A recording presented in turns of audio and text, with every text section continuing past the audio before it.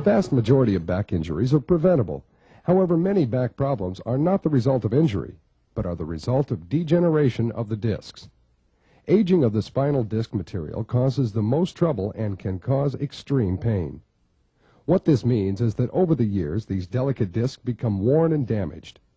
Think of all the times you lifted improperly, how you bent your back, or twisted your back. It doesn't take a rocket scientist to figure out that if you abuse something, no matter how wonderfully it's constructed, it'll wear out. The more abuse it takes, the faster it'll wear out. You've all heard the warnings about bending your legs and not your back. That's good advice, because when you bend your legs, you're keeping those discs in their natural curvature. This natural curvature allows the disc to spread evenly across your vertebra, which means that pressure on the disc is applied evenly across the entire surface of the disc, and not just in one part of the disc. Let's take a quick look at some of the basic principles of how your back works. The back is a delicate and complex part of your body.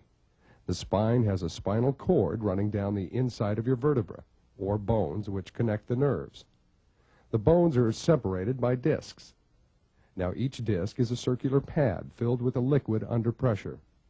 The disc looks like a soft hockey puck with jelly on the inside. The disc works like shock absorbers or springs, making the back flexible, but not allowing the bones to hit one another or pinch those nerves. Now what this all means is that the discs are very important in maintaining a healthy back.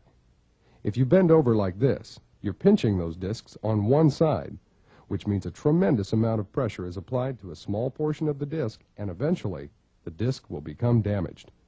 When this occurs, surgery may be necessary.